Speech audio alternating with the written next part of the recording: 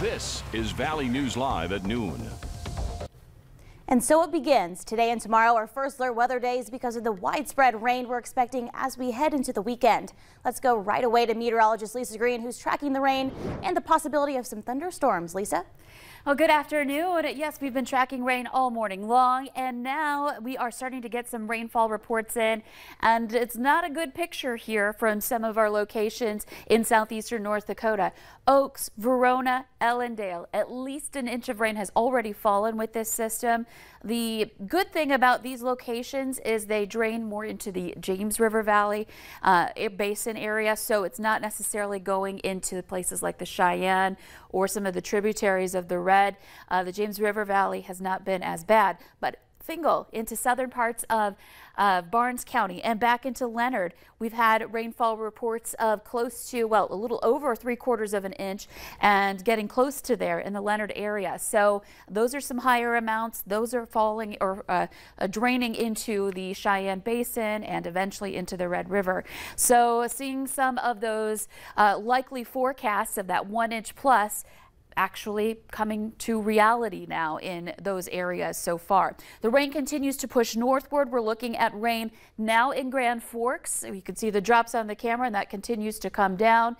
Taking a look at the Southern Valley, this has been the area of focus so far, and we're still seeing rain in some of these sites that I've already reported to you, and that still comes down in some areas on a heavier note. Over by the Fingal area, you can see some orange and red falling in that southern part of Barnes County. And moving a little farther north, you can see the rain has now made its way to Highway 2 and crossing over, with Grand Forks, of course, seeing that rain now, as we just mentioned. Fargo, kind of on the edge of the heavier rain at this point in time, though still seeing some areas of raindrops. And this is all part of this first surge of rainfall. This line extends down to the south, and overall, this is just kind of moving northward, perhaps a slight movement to the east, but overall, our focus today is more in eastern North Dakota for this first round. Minnesota's seeing some rain too, but it's not as heavy, at least at this point in time. In the darker green, we've got a flood watch in effect until Sunday morning. Significant overland flooding is likely in some of the same areas that saw it with that first round last week. And then, of course, in the brighter green areas, we have our river flood warnings and overland flood warnings that are already in effect. So there is a lot to talk about. We'll take a look at some river levels, and we're now factoring in some of this moisture into your river forecast. So I'll show you some of those, and we'll talk about what to expect through the weekend coming up in just a couple of minutes. Thank you. With all that in mind, it's a good idea to keep that VNL weather app handy for forecasts right at your fingertips. You can download and use it for free. Just search VNL Weather in the App Store today. New for you at noon, a young man is facing charges and 2 other suspects are on the run after a car crashed in South Fargo. It happened around 9:30 last night in the 1100 block of 4th Avenue South. When officers arrived on scene, 3 people were seen leaving the area. Police identified the crash car as stolen from a report taken earlier in the day. Fargo police arrested 1 juvenile male who is being charged with refusal to halt. Officials say he has been uncooperative in identifying the other individuals involved. Police are still searching for the other 2 suspects. The Minnesota Bureau of Criminal Apprehension is investigating an officer-involved shooting involving an Otter Tail County deputy and a Minnesota State Patrol trooper last night near Bolas and Morrison County. Officials say a drug task force unit attempted to pull over a vehicle during a traffic stop. That's when the trooper and deputy ended up firing their weapons into a car that ended up killing 1 man.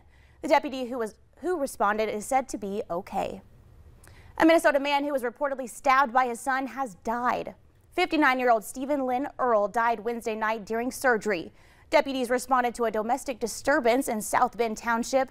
Earl told authorities his son had assaulted him in the past, and now he had a knife. An apparent struggle was heard on the open 911 line while deputies were responding.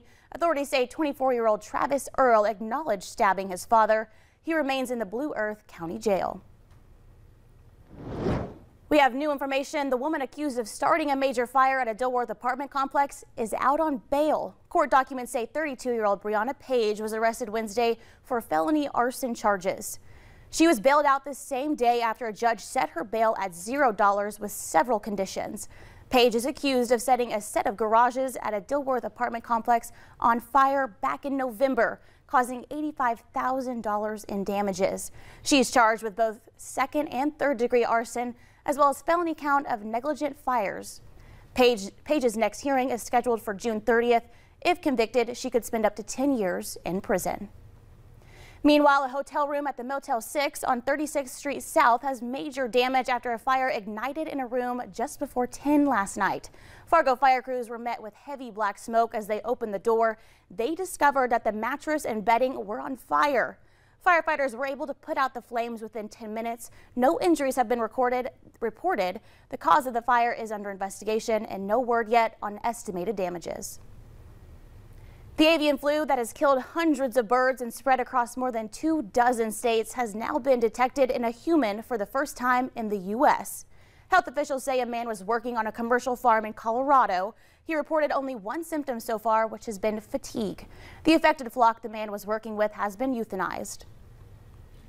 For the first time in more than 2 years, a group of vets from the Red River Valley will be heading to Washington, D.C. tomorrow as a part of the honor flight. More than 80 vets from North Dakota and Minnesota are making the trip.